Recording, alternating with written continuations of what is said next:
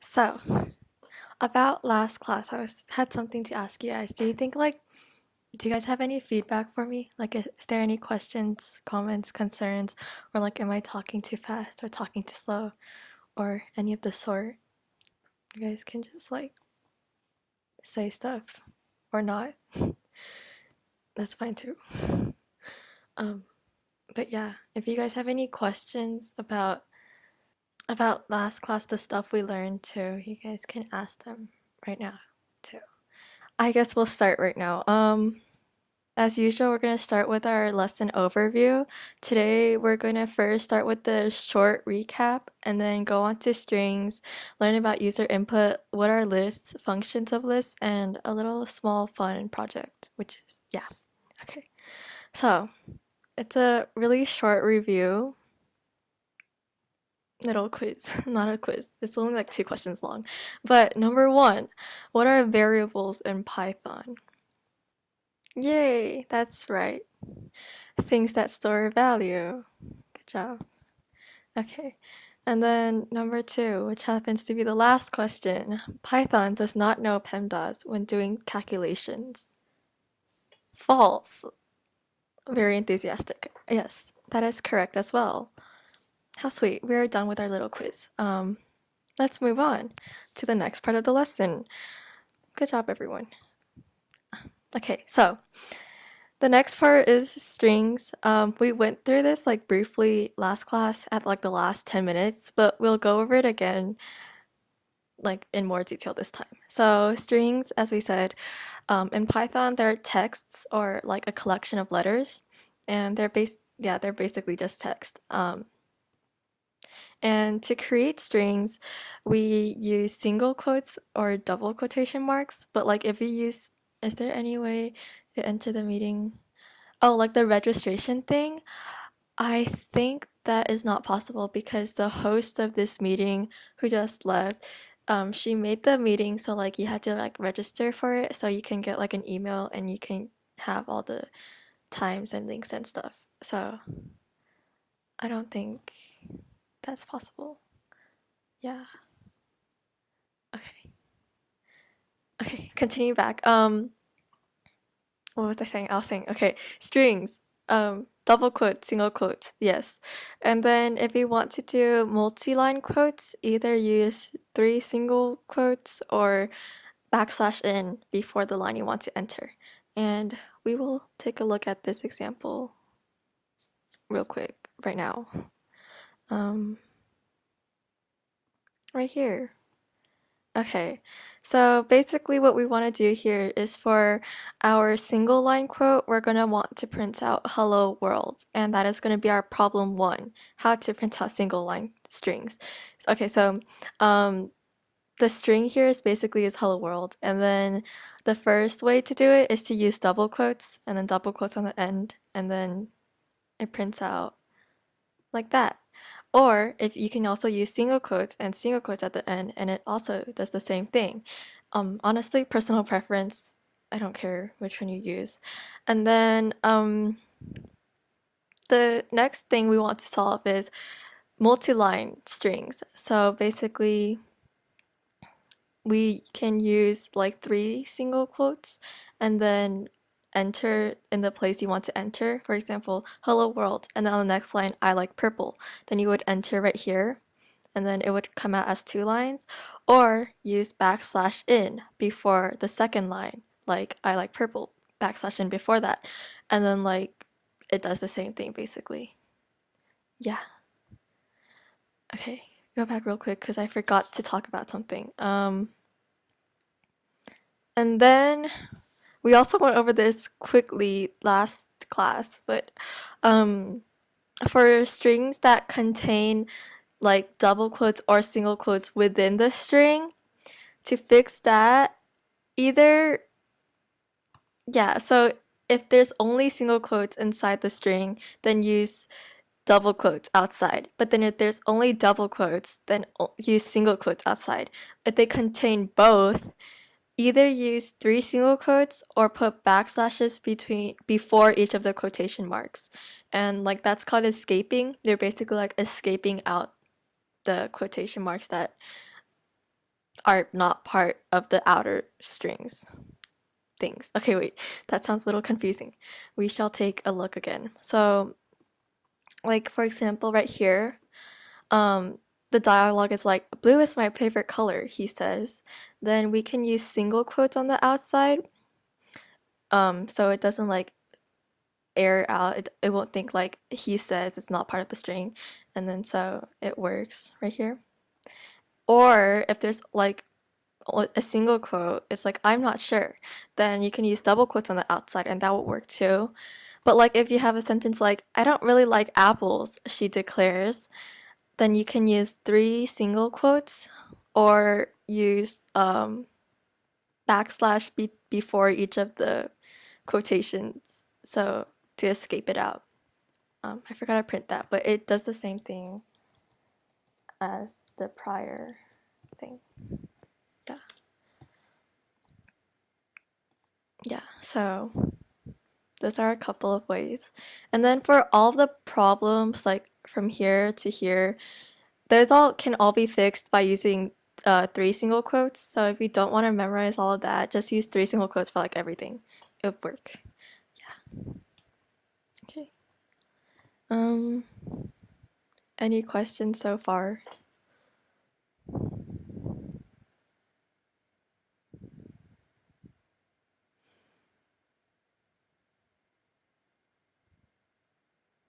Okay, I shall move on. If you guys do happen to have any questions, either like say it or type in chat or private message. And yeah, okay, let's keep going then. So now we shall move on to more strings. Strings are very fun, sort of. Yes. Okay, so now we're going to try embedding values into strings, which basically means to insert values into strings. It is also known as string substitution. So embedding values and string substitution are the same thing. Yeah. And then so there's 2 ways to do this.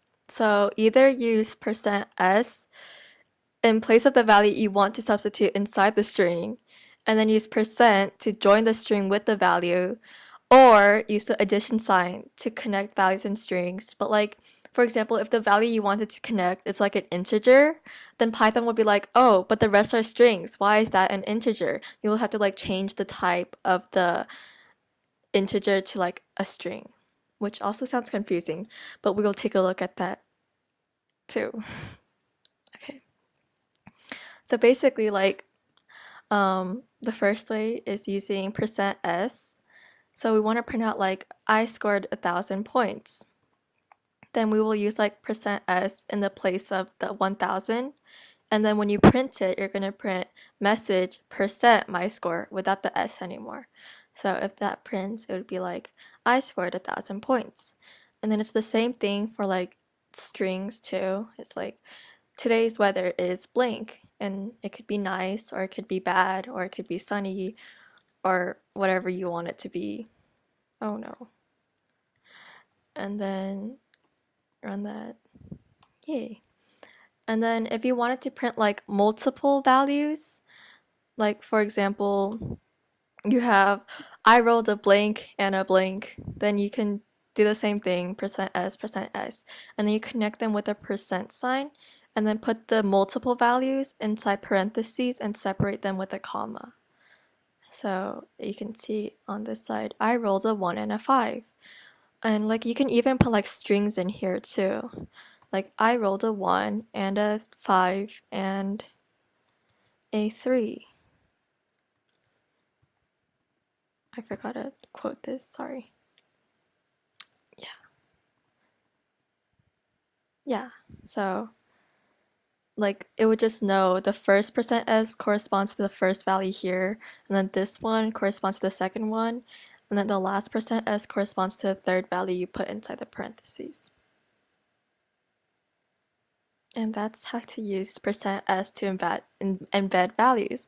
And then the second way is to use the addition method.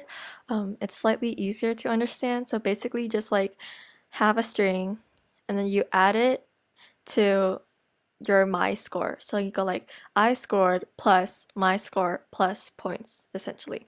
But then like if you don't have like the str stands for string. Like if you don't have it there, which we were talking about earlier, Python would be like, yeah, you can only concatenate strings. Concatenate basically means to like connect. So like you can't have an integer here because these are strings. So you would have to change the integer into a string. And this is only applies for Python, but you would like change it like that. So they're all strings now.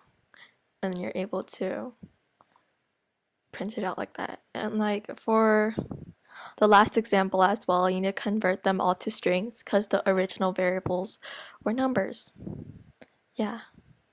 I have a question. Mm-hmm. Go ahead. What's the difference between apostrophe and quotation mark? Quotation marks are like these things. Like they're like two of them, two Yeah. lines.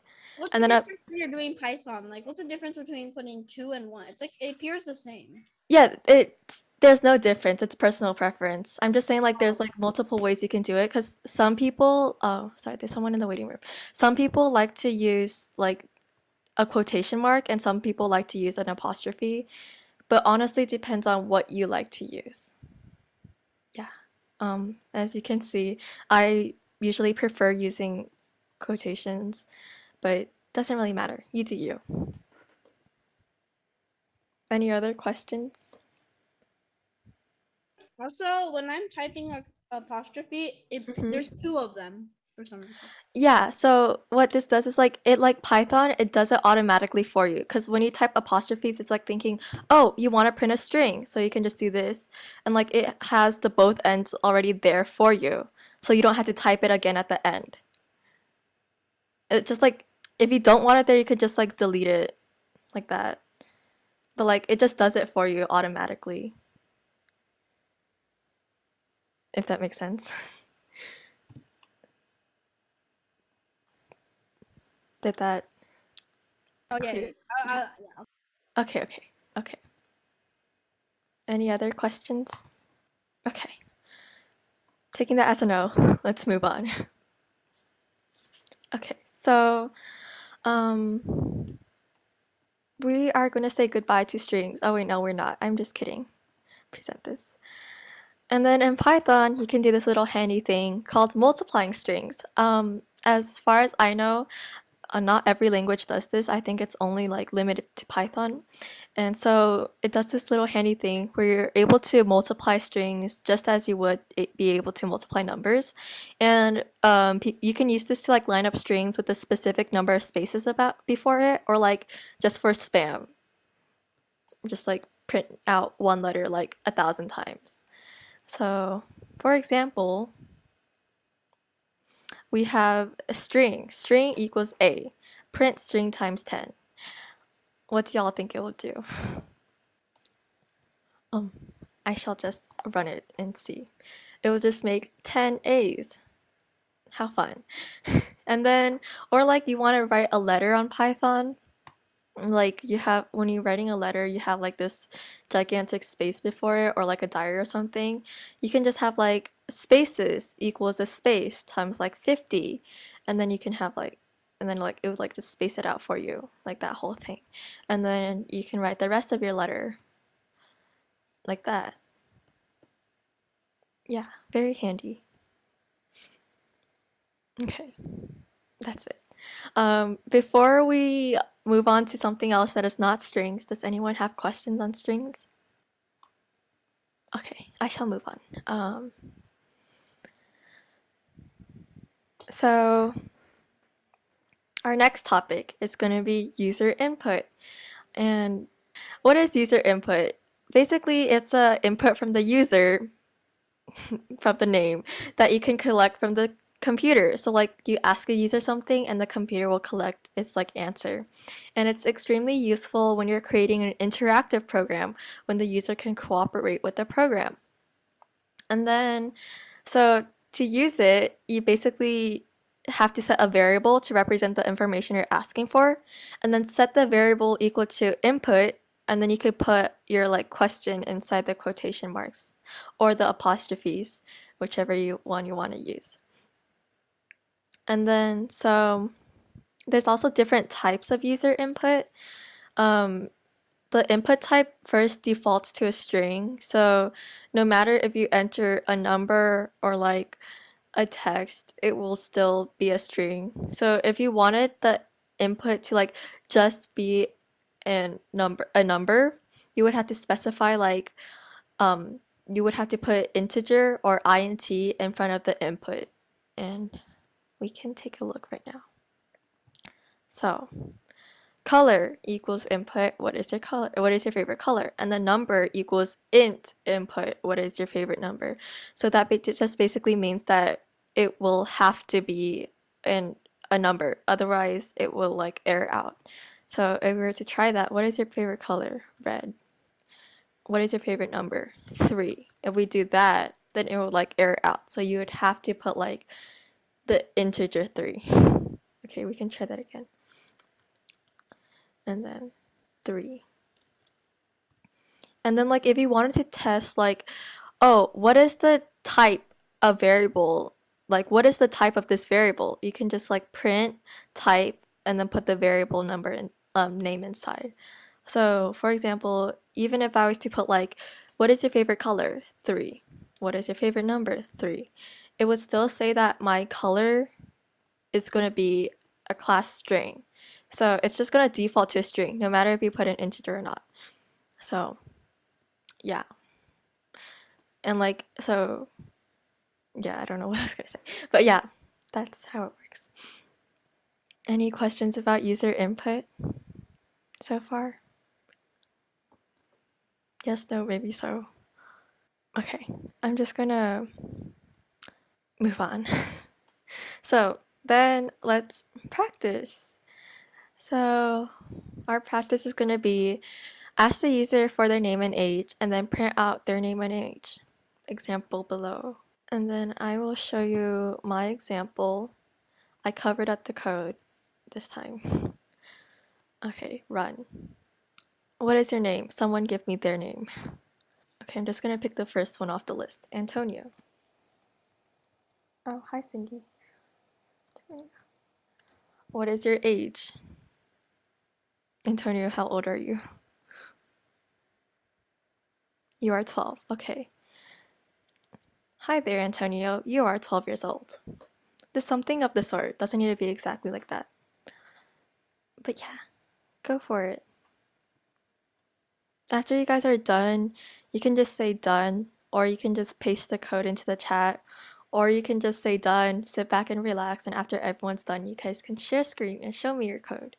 Whatever you guys want to do. Do you press enter to move on or what? Hmm? How do you like move on when you type it in? Just just like type your input in. Oh, It should just like keep going.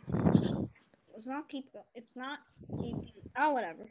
No, show me, show me. Maybe I haven't.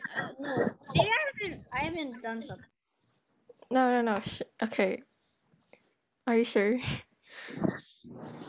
Ah, Are you sure you got this?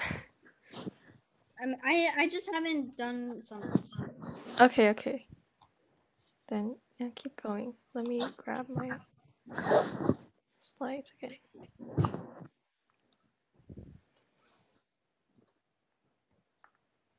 Are there any like difficulties or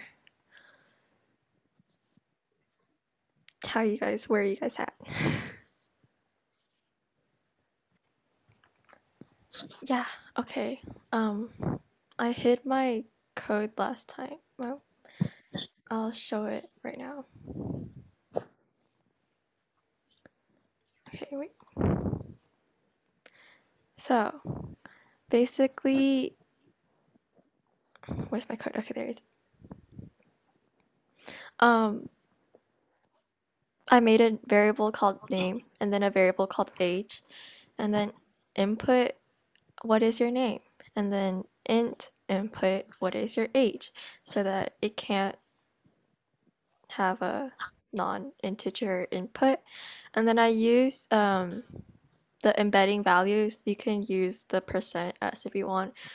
Uh, that probably would be easier, but I don't know. I just did it like that. But to like join the two together, and there it is. And if you guys want me to go back to the embedding values part, I can go back to. Let me know. And Cindy, it would also be great if you sent me your code as well. The result looks good. And Antonio, is there still any other questions? Okay, good. Oh, Christopher, you share screen and let's take a look. Print, hey, name. Mm. Yeah, I think you do need to press enter after. Sorry, Okay. I was probably not making that clear. Yay. Okay. Your thing seems fine, other than that. Good job, good job. Antonio back at it with the great variable names. That works, yeah. Not entirely what I was looking for, but it's basically the same thing. Yes, good job. Is anyone else still working on it? How do you not delete it? Because if I create a new one and I run it, it just runs the old one. What do you mean runs the old one? Like runs the other one. Like if I add a new file, it runs the other one too. Like you're saying like if you open another REPL? No, I'm saying if you open the same one, if you open a new file on it, it just runs the other one, not the one you're on. Show me again. I'm sorry, I can't see this in my head. Mm-hmm. Yeah, because if you're opening a new file, that's like basically saying that's another project, you Yeah, but know? when I open the new project, Mm-hmm.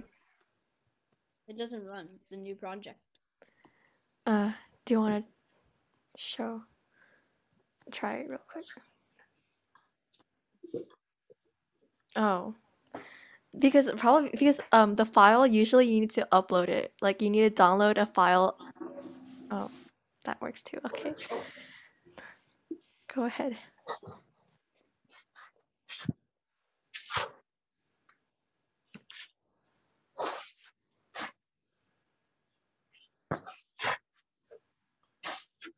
It runs the other one.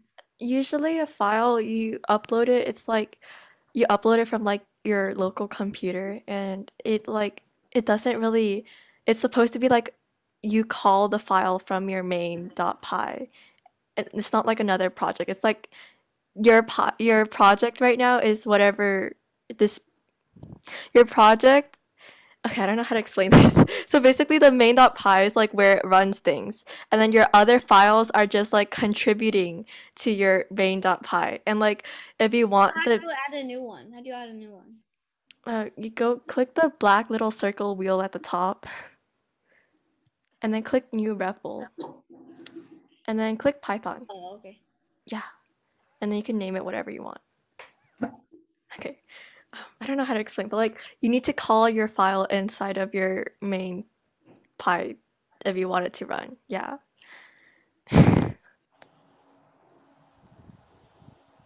Keep going.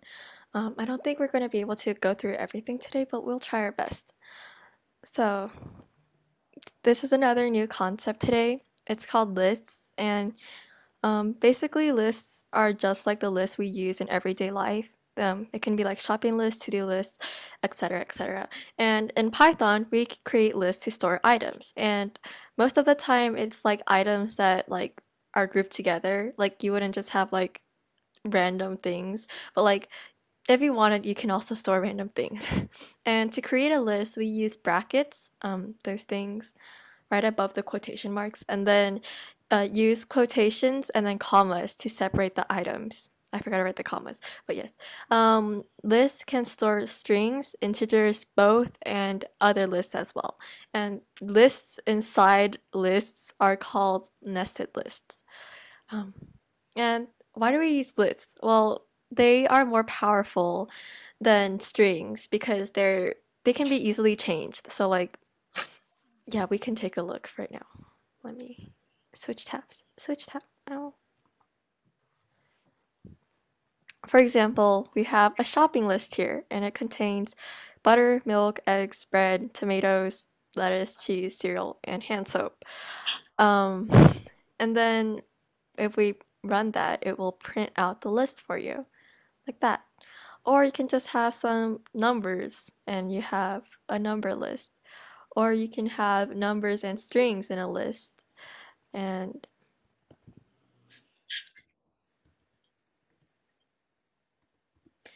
numbers and strings in it. Replit, if you're asking about the website, it can be used on an iPad, on a mobile phone, basically anywhere you can access the like a Safari or Google Chrome kind of thing.